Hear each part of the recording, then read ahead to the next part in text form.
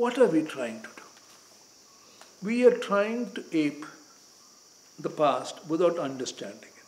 This is why sometimes when I see some young architects trying to copy the past, oh sir, Parthenon is beautiful, I'm building the modern Parthenon. I said, first, that is the past. That man at that time, with that content, with that technology, could build it. The grammar is excellent.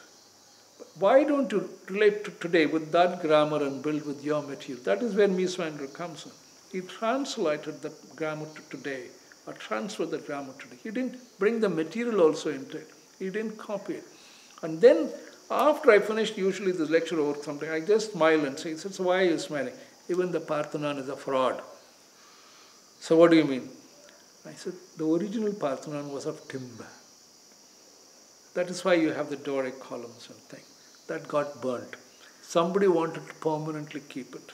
So they said this is a symbol of the Parthenon. It is only a symbolic Parthenon.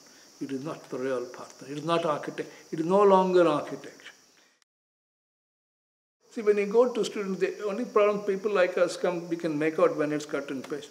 But the student bluntly asks, sir, these are the great architects, their architecture. Why should I bother to learn? I'm cutting and pasting. How do I said, copy. I don't mind, but don't imitate. It's a little different. Copy, cut and paste is wrong. But if you copy, copying has a different word. You understand. Then you reset it the way you understand.